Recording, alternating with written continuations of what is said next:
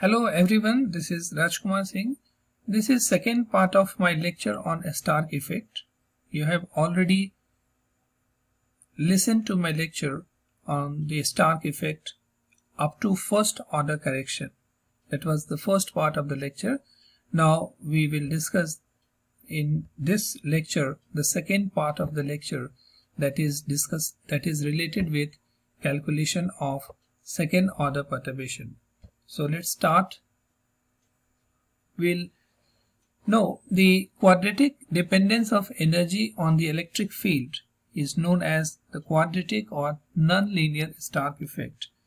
This nonlinear Stark effect energy correction, which is known as the energy shift, is given by second order perturbation correction term, that is delta E equal to E square summation over NLM not equal to 1 0 0, and modulus square of this states NLM Z cap 1 0 0 and divided by the energy difference of the two states E1 0 0 naught minus ENLM naught. So the polarizability in terms of energy shift delta E of the hydrogen atom placed in an electric field directed along Z direction is given by alpha equals to minus 2 delta E, the energy shift, by E square, or this alpha equals to minus 2 by E square, and this whole expression is for delta E as it is in the previous slide. This E square cancel out with this E square and we are left with this expression for polarizability. Now, for the first excited state n equal to 2, which is characterized by the energy expression En naught equals to minus E square by 2A naught n square electron volt. Here we have n equal to 2. So the energy difference E100 naught and E200 naught will be given from this expression itself, that is equal to minus E square by 2A naught 1 square, because n is 1, minus bracket minus E square by 2A naught and bracket 2 square, because n is 2. So this turns out to be finally minus 3 E square by 8 A naught electron volt. Please skip this minus sign. This is erroneously here. We have used this expression for energy as discussed before. Now using this expression, the polarizability becomes alpha equals to minus 2 E square, and for this all summation sign we have this expression as we did calculation in the previous slide, and further we get calculation with denominator and the numerators, and we are left with 16 A naught by 3 and the summation term, only the numerator term here, and this is a standard integral which solves out to be A naught square. So finally for polarizability we have 16 by 3 A naught cube. Now we wish to calculate the energy eigenvalues in the first excited state, that is n equal to 2.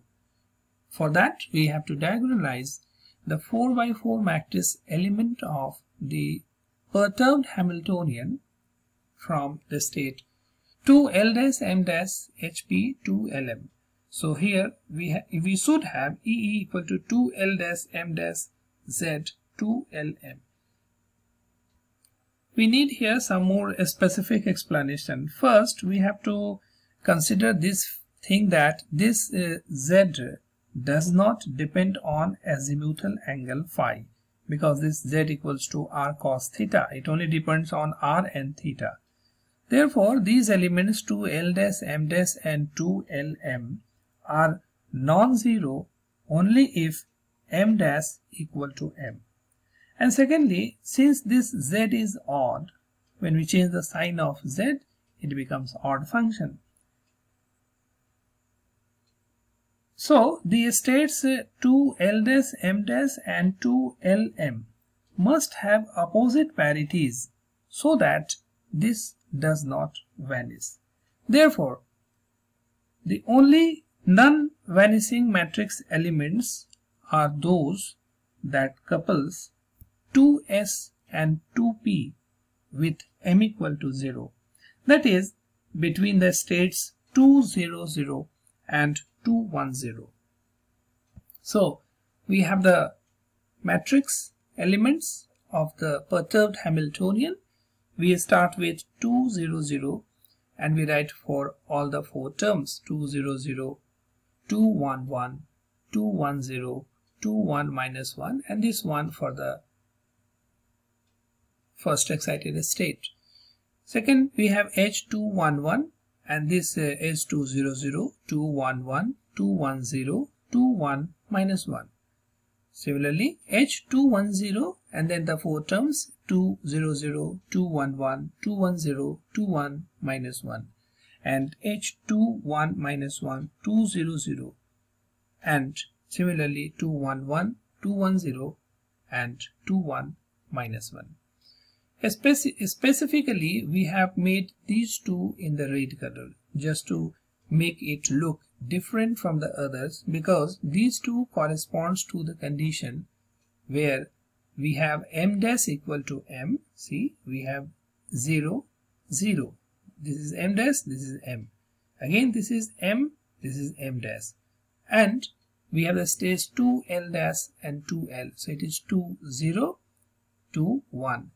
And the other side we have 2, 1 and 2, 0, 0. So these are the two states which are the non-vanishing matrix elements because they couple 2s and 2p state with m equal to 0. And from the standard calculation, these terms are to be equal to minus 3a naught, both of them. So the secular determinant, which is responsible for giving the eigenvalues, can be expressed like this. All other terms are 0 except the red one, that is minus 3a naught, minus 3a naught. And this element was 0, so it is 0 minus e1. Similarly, 0 minus e1, 0 minus e1. So this comes on the diagonal as we are going to determine the eigenvalues. And when we solve this, we get e1 equal to 0, 0, plus 3a naught and minus 3a naught.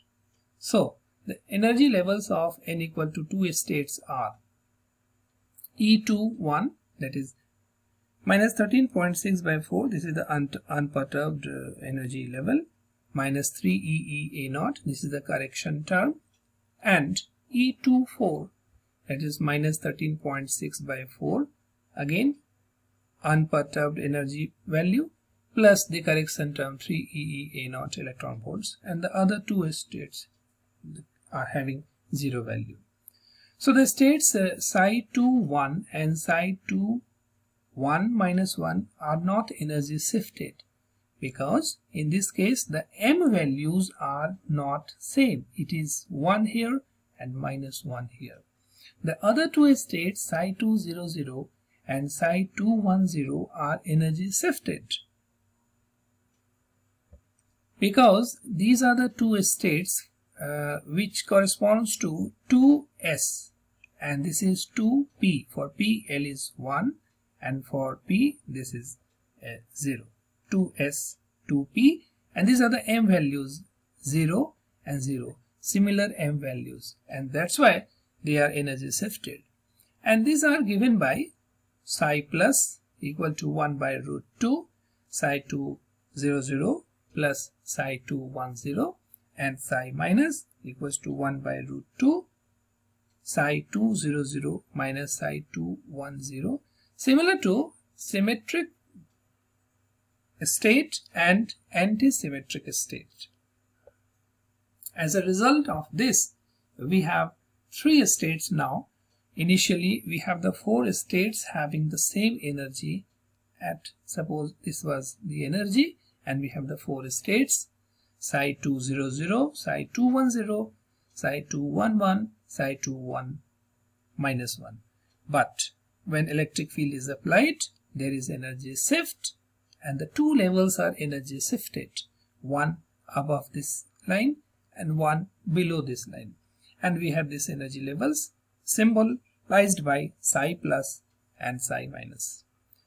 This positive and negative sign denotes shifting of center of charge distribution by an amount 3a0 along and opposite to the z direction.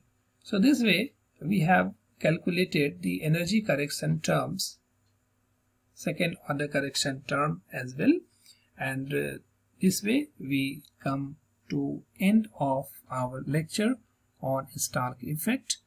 Thank you so much.